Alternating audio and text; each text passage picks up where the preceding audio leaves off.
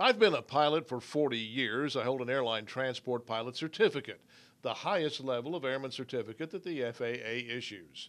Because of an unusual confluence of circumstances, much of my early flight training took place in the training department at Braniff International, a major airline in its day that was headquartered in Dallas.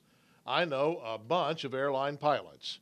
I therefore consider myself qualified to speak on United Airlines' announcement that they intend to reserve half of the slots for the 5,000 pilots they intend to hire for, and we quote, women and people of color.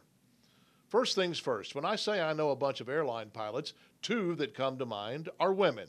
They're both damn fine pilots. That's because they, like every single airline pilot I know, wanted to fly from the time they were kids. So they paid the huge price necessary to earn the certifications and gain the requisite experience to even apply for an airline job.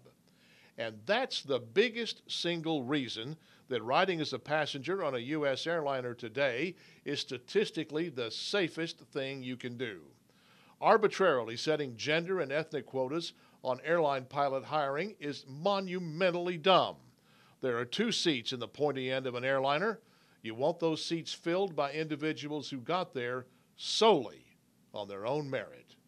That's my word. What's yours? Go to youtellmetexas.com and you tell me.